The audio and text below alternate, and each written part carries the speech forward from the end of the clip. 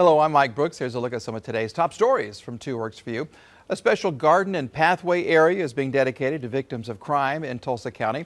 Tulsa County's District Attorney's Office is working with the Tulsa County Parks Department to make what they're calling the Pathway of Hope. Now, it's being dedicated today at Chandler Park. Ceremony starts this evening at 6. Crime victims and families of homicide victims will be able to decorate a rock and then add it to the garden this year. The dedication comes during Crime Victims' Rights Week.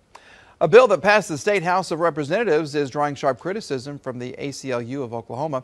Senate Bill 2, also called the Save Women's Sports Act, would restrict transgender students from playing sports on the team that aligns with their gender identity. Nicole McAfee, the ACLU of Oklahoma's Director of Policy and Advocacy, said in a statement, quote, "Transgender athletes have the right to participate in athletics consistent with their gender identity. Transgender girls are girls."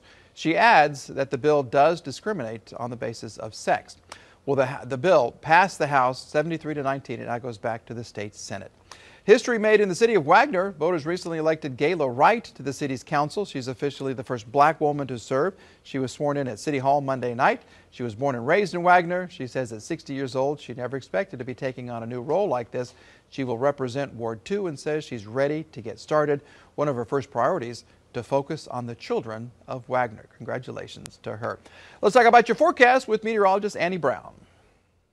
Thanks, Mike. We're tracking some snowfall, a little bit of rain mixing in as well, and that will continue for the afternoon. Still seeing those pockets, and we are dealing with a little bit of snowfall flying around. It's almost hard to say here for the end of April. Right now, getting a little bit of a break in that precipitation, but that will continue to pick up temperatures right at 37.